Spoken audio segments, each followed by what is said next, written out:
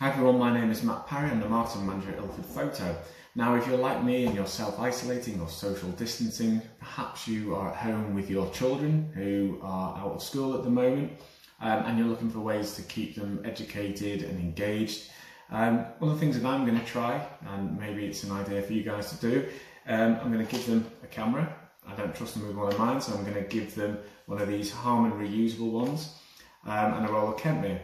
And the idea is I'm going to get him to go out and shoot it, maybe in the garden, maybe inside the house as well, and then he's going to process it himself. So I'm going to teach him to mix the chemicals using ILFORD Simplicity sachets, and then process him himself using a lab box or using the ILFORD Paterson starter kit. So hopefully it all goes to plan. Keep following the IG stories to see how we get on.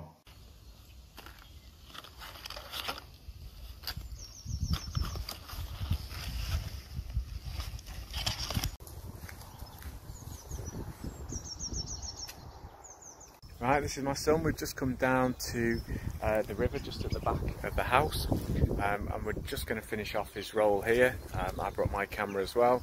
The light isn't particularly great, but it's a good opportunity just to finish it off, and then we can go home, process the film, and we'll see how they turn out. Right, yesterday he shot his roll of film, his roll of Kentmere.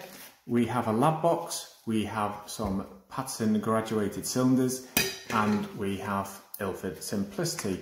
So he's going to make up the chems now, load up the lab box and start processing his first film.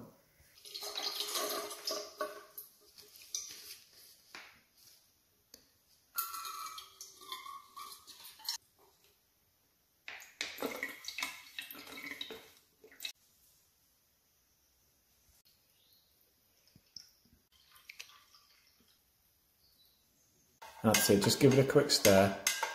Right, rinse it off in the water.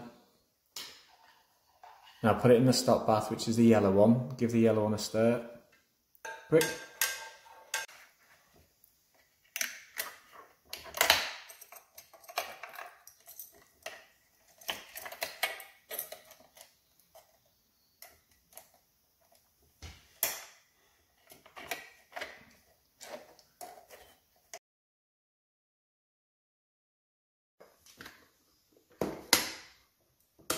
The film is in the tank, the chems are ready. So what we're going to do now is actually start the developing. So if you're looking for development times, these can be found in the film processing chart on our website.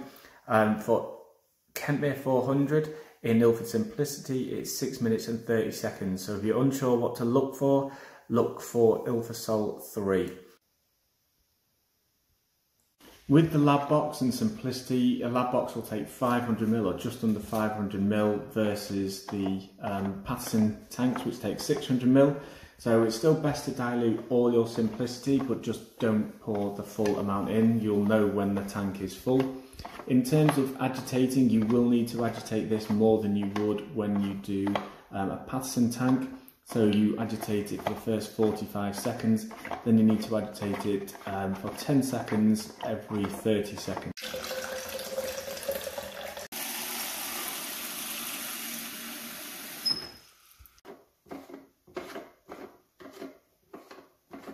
It's got some on my finger. Doesn't matter. Right, that's enough. Right, that has been washed. We've put wetting agent in, so we're going to empty that out. And then we're going to take the film out and see how he's done.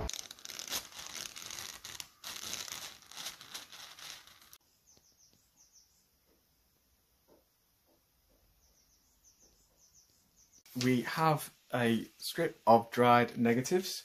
So he's going to check them out now using a light table and a loupe. And then what we're going to do, just to finish off the process, is we're going to scan them using a digital camera, a copy stand. I've got this, which is a negative supply 35mm film carrier. So we're going to use that and the copy stand just to make some scans, and we'll invert them. And then you can see the images on screen. And of course, you'll keep the negatives. So at some point in the future, once self-isolation is finished, we'll get them into a dark room and hopefully printing them.